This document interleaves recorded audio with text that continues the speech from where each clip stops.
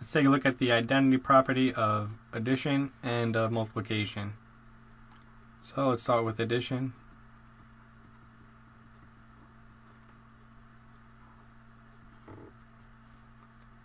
The property states that a plus 0 equals a.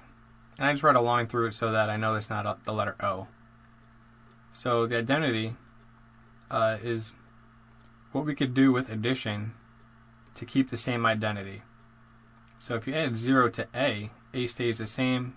It, in a way, keeps its identity. So an example, we have 3 plus 0 would equal 3. 3 plus 0 is obviously 3. So 3 equals 3. Okay, let's do the identity property of multiplication.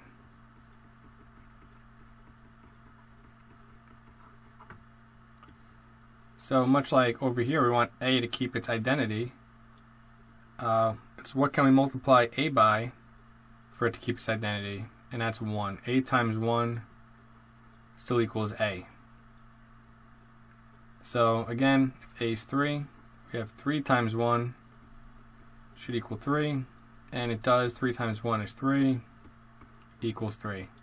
So identity, it's what can you do with addition to keep the same identity? So what number can you add to a number to equal the same number?